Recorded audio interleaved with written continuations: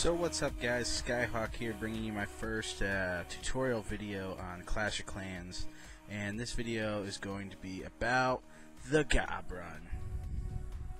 So the Goblin is actually one of the most famous ones or popular ones for resource farming. And when we talk about resource farming, we're not talking about barch runs for trophies or worrying about your trophies. When we talk about resource farming, we are talking 100% about giving two craps about trophies and going straight for the resources. Okay, it doesn't mean you can't try and limit the reduction of your trophy costs or loss in every run. It just means our main focus is going to be on collecting resources before anything else. So we kind of want to focus on that before worrying about what rank we are and so on. I will say this firsthand that trophy ranks for resource farmers, they should try and stay within gold 3 and all of silver, and try and stay out of bronze. Namely because once you get down to bronze, you're really only fighting people that are close to your town hall or to your trophy level, and the lower the town hall, the less resources you get. So you get a lot of low-level starter players who aren't really able to keep up or have a lot of resources for you to be able to pick off. So when you get into bronze, it's kind of garbage. But a lot of your other higher level farmers who also just don't care about their trophies, they'll try and stay within the silver and the gold 3 range. Gold 2 and gold 1 is when people start worrying more about keeping their trophies and getting up out of gold and going higher. And so they have a lot more. You have a lot more bases that are not resource farming bases, and a lot more bases that are heavily defended, which is really bad for gob attacks. So you kind of want to stay within the lower range, and yeah, you're gonna have to look around to find a good base. But for the main part, you want to just kind of focus on just running your gobs and looking for the bases that are open for attack. So I'm going to go ahead and dive on in here for a goblin attack. Before I do, actually, I'm going to go over a little bit about the gobs. So a lot of people are against gobs. They're like, I don't see the point and what have you, and goblins are garbage, they die too fast, they're not that good. They are the only class that goes straight for the resource collectors, okay, and storage. So you can't tell me that they're not good. They make sure that you walk away with buku. Alright, so we look at like my level 5 goblins, which isn't max. Max level at the moment is 6, but level 5 goblins do 32 damage per second. And if you actually look at the damage against their favorite target, which is resources, the damage is doubled. So they're actually doing 64 damage a second to resource collectors. They move at 32 speed, and they have a training of 30 seconds and a housing space of 1. Okay, so they cost next to nothing. They take up next to no space, so you can stack a whole bunch of them.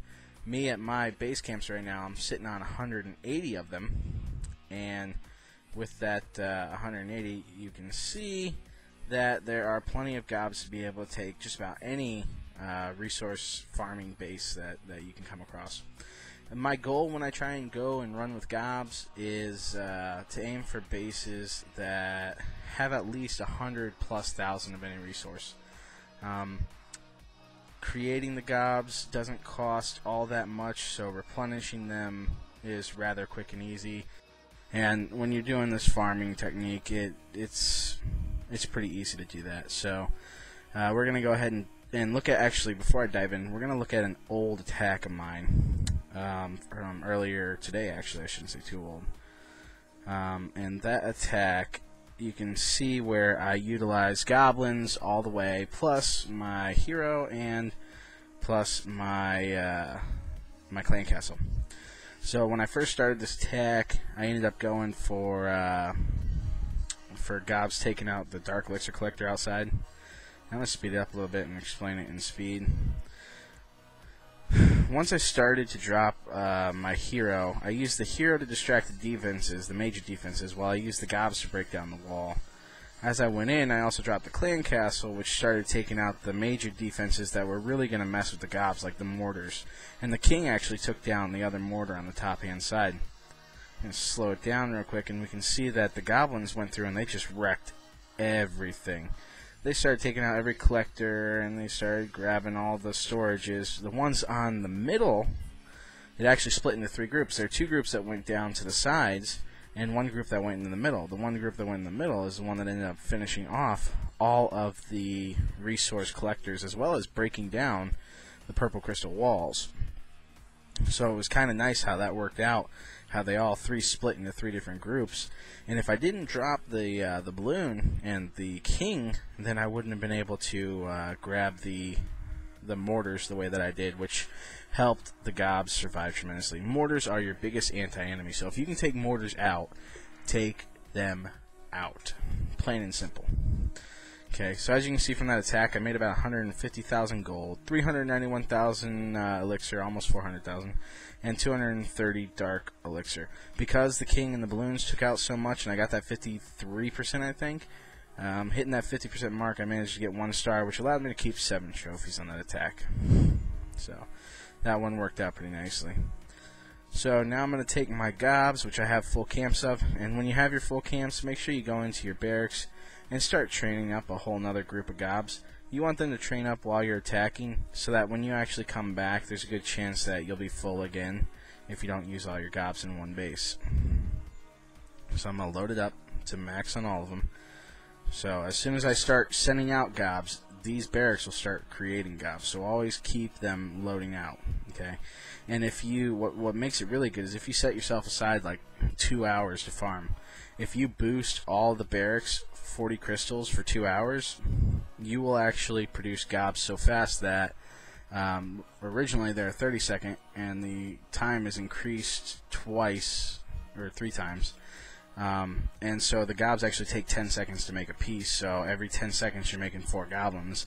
By the time you finish your attacks, you're actually ready within like a minute to go ahead and run another attack. So it's always good to have your goblins ready to be cooked and ready to come out. And we're going to go ahead and attack, and it might take a minute to find a really good target to attack. One of my favorite reasons for resource farming is because I try and look for gold, because I'm trying now to actually, in this stage of the game, upgrade my walls to pink crystal. So I am trying to find good gold ones, and I could take this guy. He's got 139,000 elixir, but they're all in the inside storage units and not really out in the collectors, so I'm going to go ahead and skip him. Don't want to waste my time with him. But yeah, aiming for more gold right now, even if I sacrifice a little bit of elixir to my my goblin creation. The fact that I am making more gold to be able to produce my walls is what I'm ultimately aiming for. As long as I, walk away with enough elixir to create another batch, then I'm happy.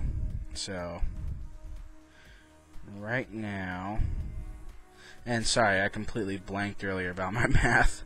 180 goblins is going to be it's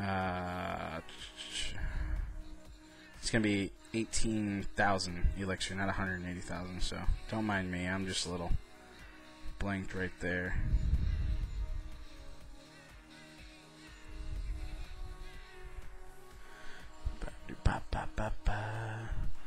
So right now I'm using my goblins to just take out the outside resources that aren't protected by walls.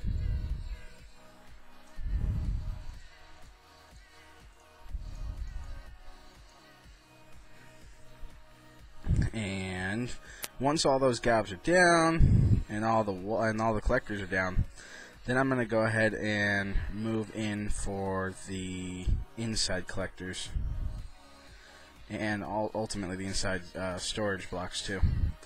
My king is going to be crucial for this attack, so I need him in a place where he can be the most benefit, and I think I want him to take out.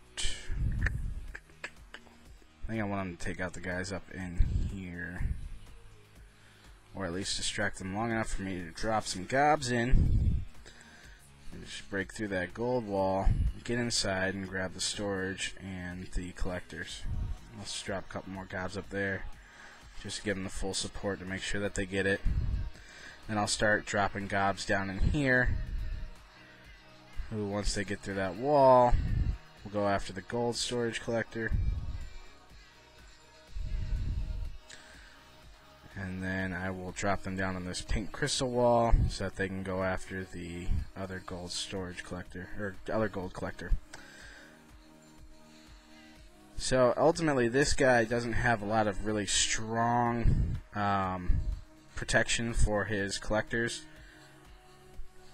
He relies heavily on his mortars, which in this case they do help him out a lot, but I stagger my goblins so that not every mortar shell actually does damage.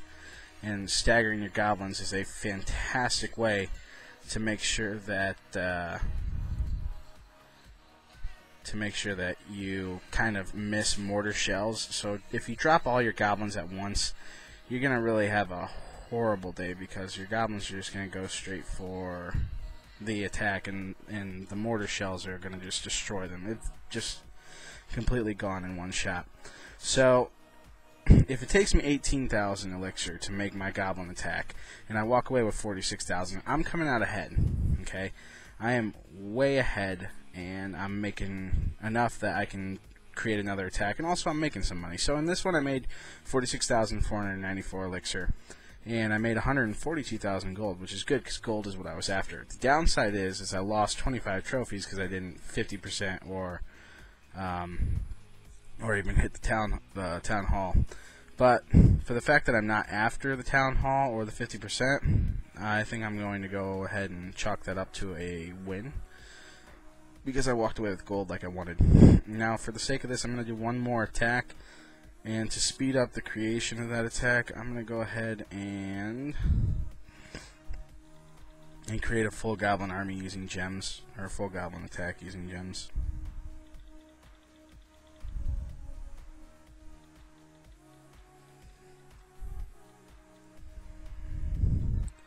And remember, I'm going to load up for the next attack following that up.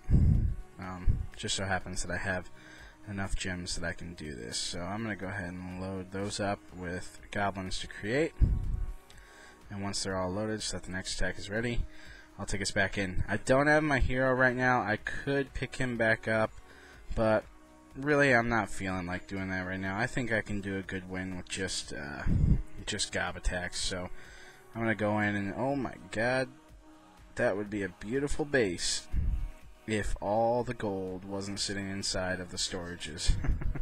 You can find 300,000 bases like this. They may take a little while to find them, but you can find them where they have all their stuff in the collectors outside, or even their storages further outside. But this is actually a farming base that's built to protect its resources. So I'm going to skip that, because my goblins would not be making it in there to get all that.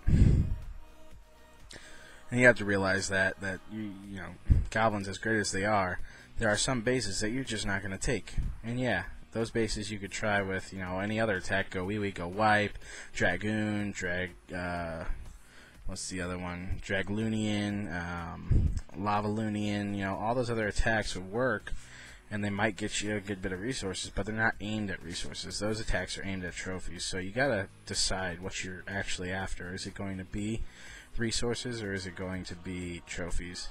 For me, it's all about the resources.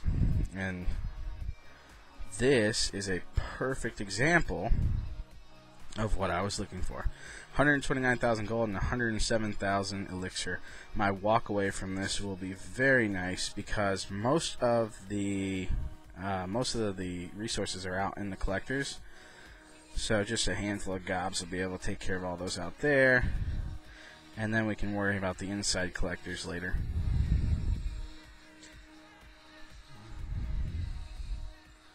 But I want to get all the outside collectors first. Remember, you have to take out the outside collectors, or else you'll create gobs that are going to run all the way around a base, and you don't want that. That's just really poor judgment call on anybody's part.